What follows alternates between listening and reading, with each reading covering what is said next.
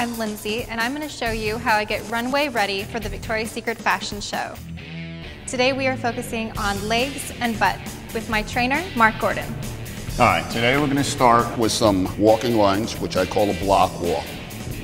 Good. Now, notice she shifted all her weight to her front quad. Since we want to get her glutes, I'm actually going to move her back a little bit. So as we drop down, now she's going to be over her glutes, and they're going to work a lot harder.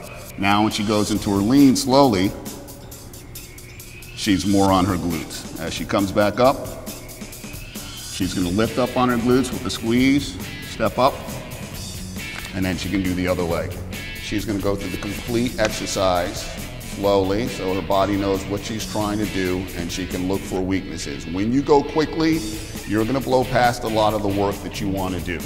We're going to do a single leg deadlift on the Bosu ball. Now, whenever we're working with the Bosu balls, they're stability balls, and you have to be very, very careful when you use them. If you've never used one before, you can do these exercises on the floor. It's still fine. Now, when Lindsay's doing this and she's on the ball, because it's a stability ball, the movement's looking for the weakest link. I always call it like a tuning fork. As she goes down, she's going to start to recruit her hamstrings and her glutes, and she's going to be able to use her glutes to pull her back up slowly and smoothly. So this is primarily down at the back side of the body. This is a good butt workout for the show.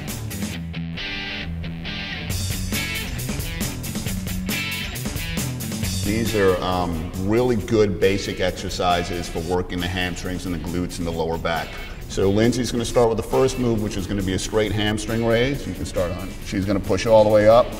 She's going to get the glutes involved, and then what she's going to do is she's going to lower down nice and slow as controlled. And before she hits the mat, she's going to push right back up. Now you notice the ball's not rolling away from her, and that's what you want to do. You want to really keep the ball and the butt close together. Push up, squeeze. Good, and down. Again, a really good basic exercise that a lot of people do wrong. You really want to do these very, very slowly, about 10 repetitions. I actually like to concentrate more on the form than the reps, so if you do 6 and they're really good, that's fine too, and you can work up to 10. But you have to do these very, very slowly. Very important component of this. Good, and relax. What we're going to do now is we're going to do a single hamstring raise. She's going to basically place one foot here. She's going to go into a position with one leg in the air, and she's going to raise up from here one leg at a time. Obviously, this leg is not going to be working. This is going to be the working leg.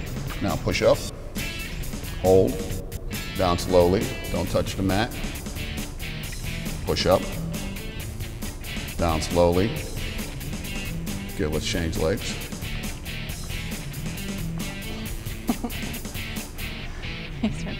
She's feeling the workout. So it's very, very important with all these mat exercises, body weight exercises, that you do them very slowly, let your body know what you're trying to do. They're basic moves, but you can hurt yourself with anything when you're working out if you're not ready for it. Good, and stop. Beautiful. Good. This is what I do to get my body runway ready.